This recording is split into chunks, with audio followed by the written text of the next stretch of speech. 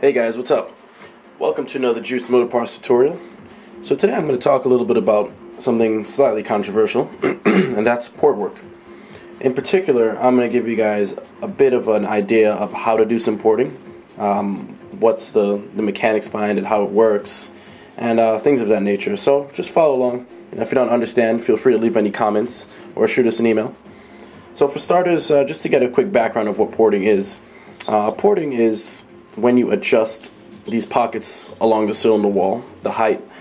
Since in a two-stroke engine we don't have injectors, at least these two-stroke engines, fuel delivery is basically controlled by the piston uncovering these ports along the cylinder wall.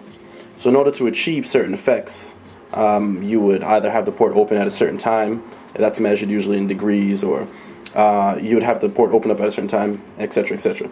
So the idea here is to get a balance for what you want to do. In particular, what we have here is a 60 or 66 or 80 cc. They're known by many different kinds. We have a cylinder here. This one has been ported, but it's also been damaged. This is more of a test cylinder, so don't mind the condition of it. This is strictly for demonstration purposes. So what we're going to do here is we're going to go into a few aspects of porting. In particular, I'm going to talk about the exhaust port.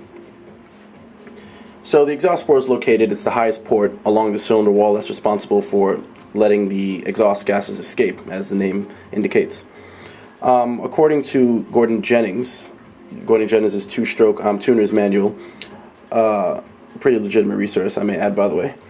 When you round out the corners of the exhaust port, this usually helps a lot with getting the exhaust gases out, because in a two-stroke engine, the ideal situation is when you control fuel flow, and that's in terms of intake gases and exhaust gases. The better you can control the flow characteristics, the better, the stronger your engine runs. So what that basically means is when you want to round out the corners of your exhaust port, here are two tools that I like to use. I like to use these tungsten carbide bits. I'll link that at the end of the video to where you can get them.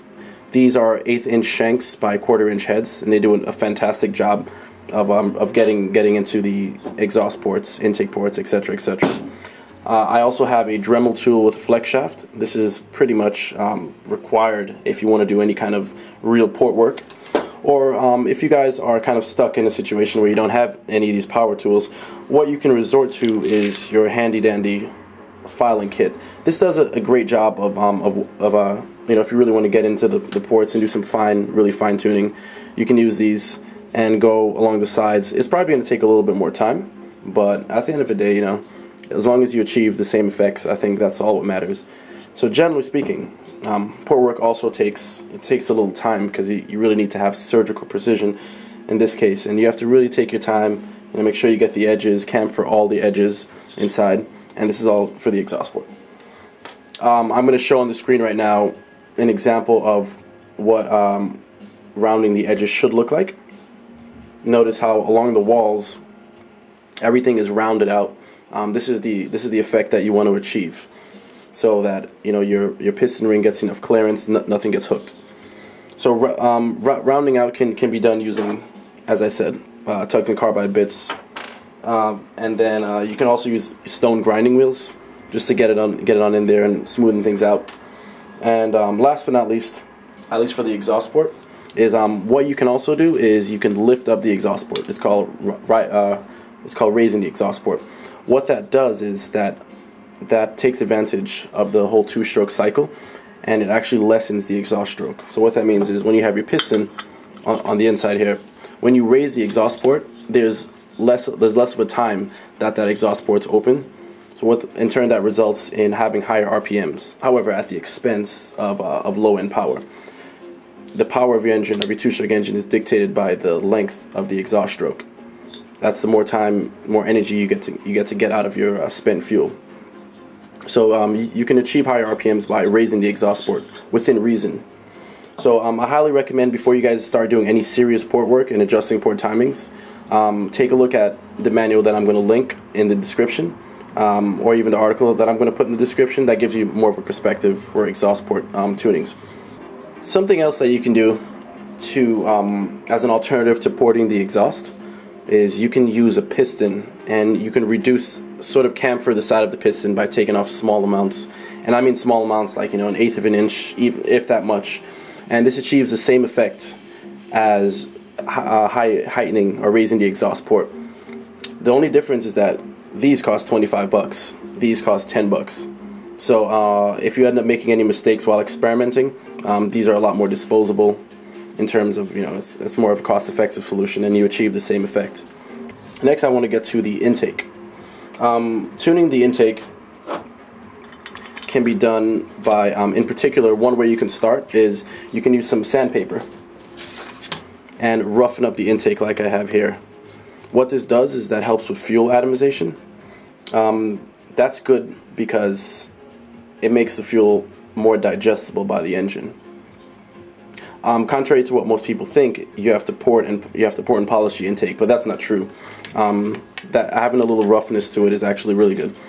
Another thing that you can do is, notice how I have my piston here at top dead center. You have a bit of the piston inside the exhaust port here. You want to remove that. This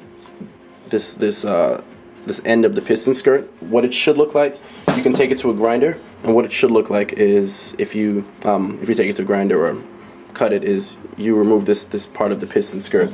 So in turn, what results is you have the skirt of the piston when it's at top dead center, but it's sort of ported in a sense. What that does is that gives the the intake more room there, so more fuel can get in there while it's at top dead center, if you guys can see that. So this is also good too. This gets a lot more fuel in there. This helps a lot with fuel delivery. So that's the intake, what you can do to the intake. You can also raise the intake port, but again, that's getting into changing the actual timing of the engine, and now I suggest that you guys do a little more research before you start raising or heightening anything. But the best things you can do to your motorized bicycle engine at this point is sort of round out all of the corners. You know, you can go back to your file or your tungsten carbide bits if you guys have access to that. Now, another aspect of these engines that you can really kind of improve is the transfer ports. Now, the transfer ports are responsible for shooting fuel into the engine, into the combustion chamber. That's not what the intake port is responsible for, as some people may also think. The intake port gets the fuel into the crankcase, and the transfer ports are what shoots the fuel from the crankcase into the combustion chamber. This is important. Now, as you guys can see here, what we have here is a transfer port burr. So it's this little piece right there, right here somewhere. Hopefully you guys can see that. Perfect. So that's probably a result of the bad manufacturing process, and it may not seem like it's much of a big deal because maybe, you know, the piston rings aren't there, so, you know, it doesn't seem like it's much of a big deal. But this actually is. These transfer port burrs actually block the flow of fuel into the engine, so it's actually very important that you clean up that port, and you'll see a huge difference in low end performance, and I mean huge. Because think about it, this piston's going up and down the cylinder, you know, 60 times a second, 50, 60 times a second at max RPMs. Every split second and every, you know, square inch or square millimeter of surface area counts. So these ports are being uncovered, you know, in fractions of a second. So keep in mind, you know, this is the time frames that we're working with, and at this point, every piece of surface area matters. So the way you can get to these transfer port burrs to clean it up, you obviously probably can't do it with a file because, you know, these are small areas. There's several tungsten carbide bits that you can use. Here I have an extended shank with a cone tip. So this is excellent for getting into those small areas. Unfortunately, I don't think you can do it with a file. It gets tricky. The best thing to do is, you know, with a rotary tool or air tool at this point. You know, you brace it on some kind of working surface, and with precision, you go in there and you clean up the ports. At the end, it also wouldn't hurt to see if you can get like a piece of really fine grit sandpaper and get those transfer ports, just like pass it along so you can really deburr it, because you don't want any of these metal filings, you know, floating around your engine. So that's also what can be done in terms of the transfer port and whatnot.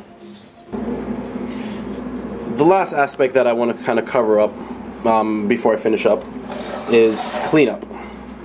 So after you're done cleaning up all the ports, it's really important that you give everything a chamfer, and that means you round all edges on all ports.